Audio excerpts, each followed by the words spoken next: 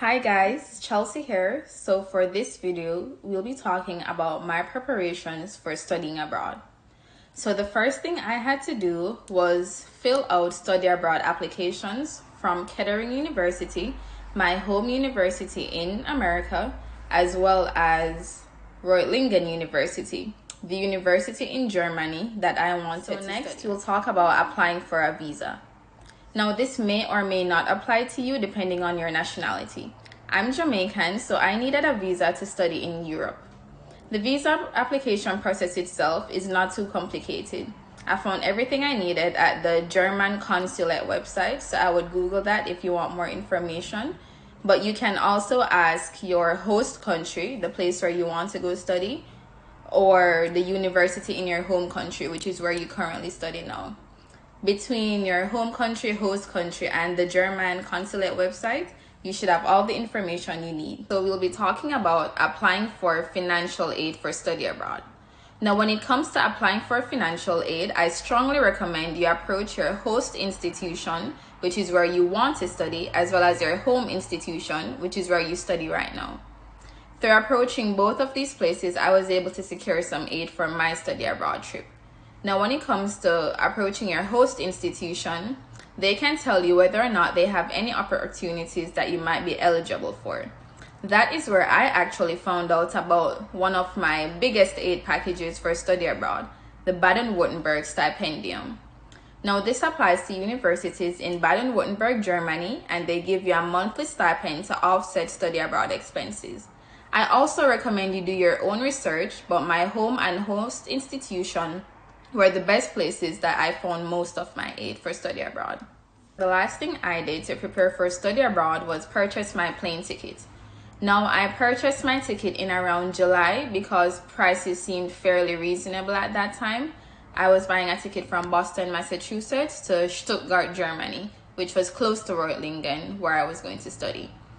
Now, when you're purchasing your plane ticket, start looking in advance so you can spot when the prices seem lower than they usually are. I also strongly recommend travel insurance so that you can easily change your flights if needed or protect against any baggage loss should it happen. Hi guys, so here I'll be talking a bit more about the Baden-Württemberg stipendium that I received. So I found out about it through speaking to someone who works in the international office at Reutlingen University.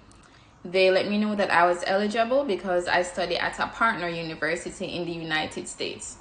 Now, the stipendium is amazing. They give you a monthly stipend to offset study abroad expenses, but aside from that, you're connected to other members of the stipendium network all around Baden-Württemberg. And some of these members are international, so they're even from other places.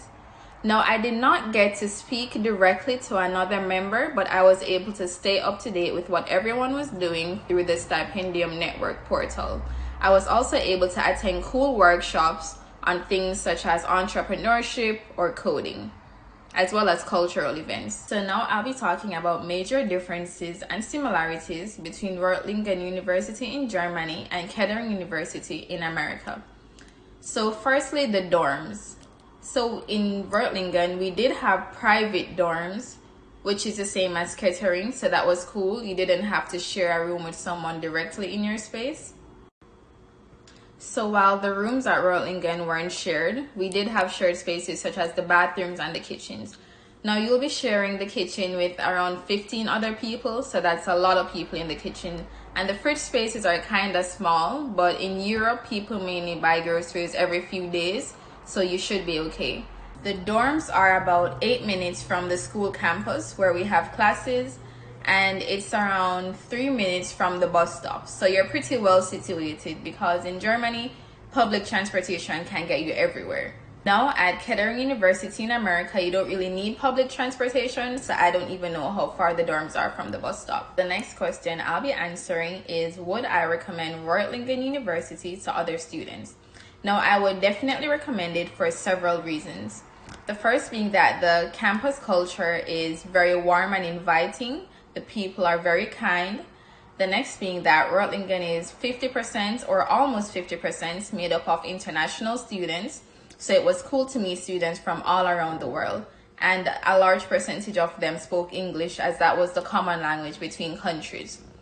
Now, Reutlingen is also fun. There are several events such as parties, barbecues, field trips to German museums, and that was very cool. Now, the only reason I can think of why I would not recommend Reutlingen is because it's in a very small town. However, I don't think that should be a big deal because in Germany, public transportation can take you everywhere. Now, I'll be talking about life in Germany and how I found my way. So finding your way around in Germany isn't particularly hard because of the timetables you'll see at bus stops, the transportation apps you can download on your phone, and the fact that several young people speak English and are always willing to help you find your way.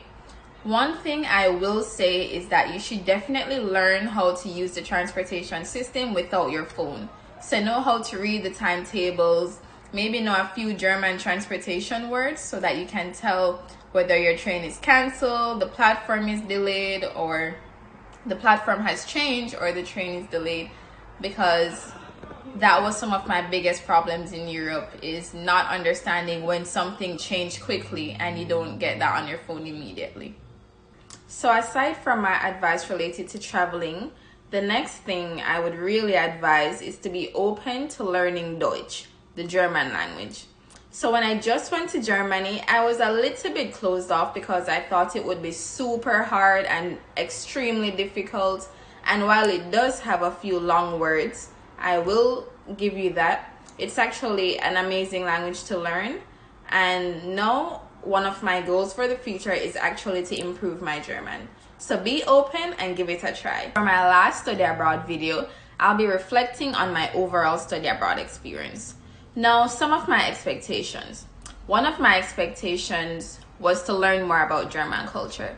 And I was able to do this through learning the language and attending events hosted by Reutlingen University and the Baden-Württemberg STIPENDIUM.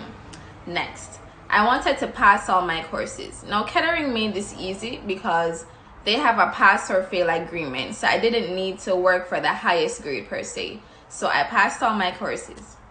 Next, I wanted to explore Europe. Now, let me tell you, traveling is more tiring than you think. Be prepared. But I was able to travel to 9 countries, which was amazing. Now, lastly, improving my French and Spanish language skills and German. I did this through traveling